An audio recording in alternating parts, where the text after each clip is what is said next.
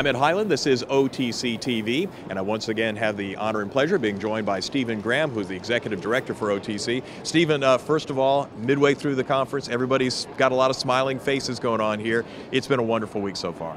It has. Yesterday we had really good attendance throughout the exhibit hall and in the technical sessions. Speaking of attendance, one thing you're doing this year that you've never really done before is you're opening the gates, so to speak, and really helping out the industry.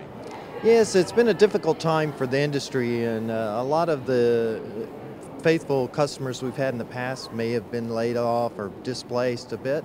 And so we wanted to have a special day for them to come and still network with their friends, look for opportunities within the industry, and we're actually doing some special programming just for them that will enable them to kind of relaunch their careers. Open access, a unique program, very neat, and it's also bolstering the ranks, so to speak, of the attendees here at the conference.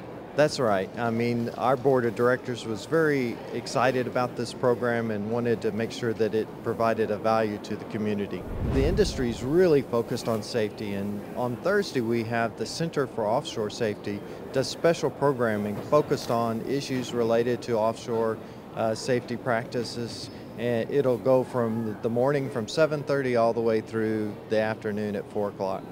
Safety, open access, so many things going on once again this year at OTC. That's right. We're trying to provide programming for everybody. Stephen Graham, thank you so much for joining us, and this is OTC TV.